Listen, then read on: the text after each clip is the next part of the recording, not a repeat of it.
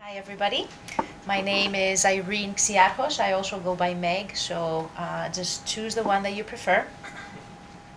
For those of you that are not familiar with the Office of Energy Policy and New Uses in USDA, the office assists the Secretary of Agriculture in developing and coordinating departmental energy policy, energy programs and strategies. Research is currently underway on biodiesel fuels, ethanol fuels, and other sources of energy. OEPNU also evaluates the integration and interaction of energy with agriculture, the environment, and rural communities. And within its scopes is renewable energy, but also fossil energy. We are pleased to be putting together this set of sessions with CFAIR.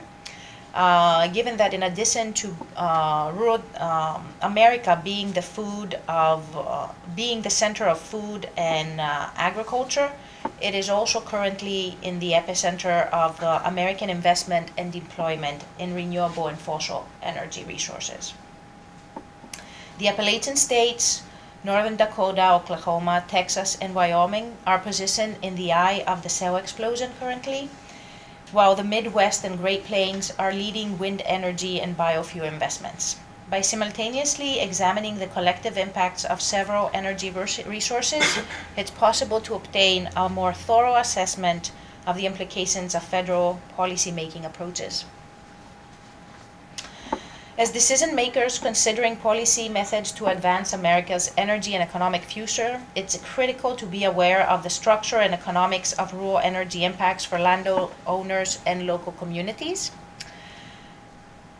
As wind, solar, and shale gas development have labor, leasing, and financing implications for local, regional, and national energy economics.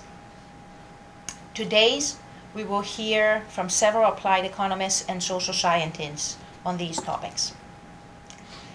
I will now take you into the first session as well, where we're going to be evaluating the short-run community responses and long-term community impacts from managing the development and growth of new energy industries in rural America.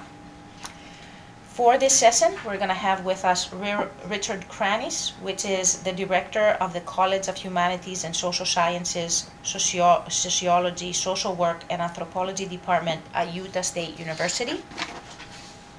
And he's going to be looking at renewables and describing short-term choices given community-specific opportunities and liabilities, as well as long-term community prospects. We're also going to be having Tim Kelsey on the phone. He couldn't be with us today due to an emergency. And he's going to be looking at the case of shale and discussing considerations to community infrastructure needs, renewable management, and policy options for long-term sustainability. He will show us that timing, scale, space, and policy will determine the impacts. And lastly, for this session, we have Roger Kupal, who is a professor and community development specialist with the Department of Agriculture and Applied Economics at the University of Wyoming. And he will be considering how communities are preparing and adjusting to the transformation from fossil to renewable energy and how they can react in the later stages of extractive boom-bust cycles.